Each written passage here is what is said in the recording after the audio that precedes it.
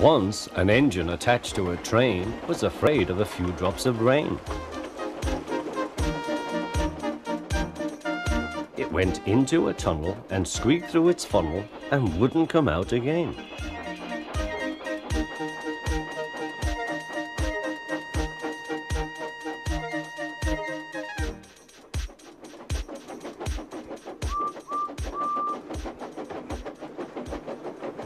The engine's name is Henry. His driver and fireman argued with him, but he would not move. "The rain will spoil my lovely green paint and red stripes," he said. The guard blew his whistle till he had no more breath and waved his flag till his arms ached, but Henry still stayed in the tunnel and blew steam at him. "I'm not going to spoil my lovely green paint and red stripes for you."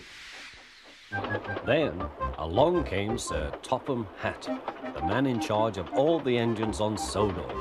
They call him the Fat Controller. "We will pull you out," said the Fat Controller, but Henry only blew steam at him. Everyone pulled except the Fat Controller, because, he said, "my doctor has forbidden me to pull." But still Henry stayed in the tunnel. Then they tried pushing from the other end. The Fat Controller said, "1, 2, 3, push!" But he didn't help. "My doctor has forbidden me to push," he said. They pushed and pushed and pushed, but still Henry stayed in the tunnel. At last Thomas came along. The guard waved his red flag and stopped him. Everyone argued with Henry. "Look, it has stopped raining," they said. "Yes, but it will begin again soon," said Henry. "And what would become of my green paint with red stripes then?"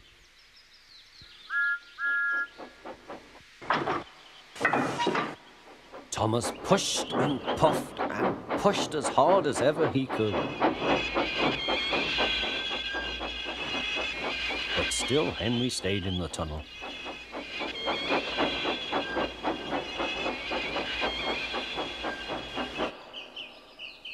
Eventually, even the Fat Controller gave up. "We shall take away your rails," he said, "and leave you here for always and always and always." They took up the old rails and built a wall in front of him so that Henry couldn't get out of the tunnel anymore.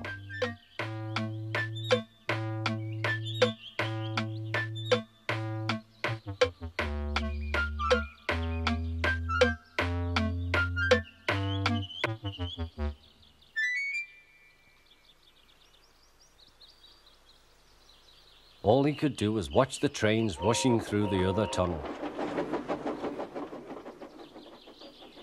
He was very sad because he thought no one would ever see his lovely green paint with red stripes again. As time went on, Edward and Gordon would often pass by. Edward would say, "Peep, peep, hello." And Gordon would say, "Poop, poop, poop, serves you right." Poor Henry had no steam to answer. His fire had gone out. Sudden dirt from the tunnel had spoilt his lovely green paint and red stripes anyway.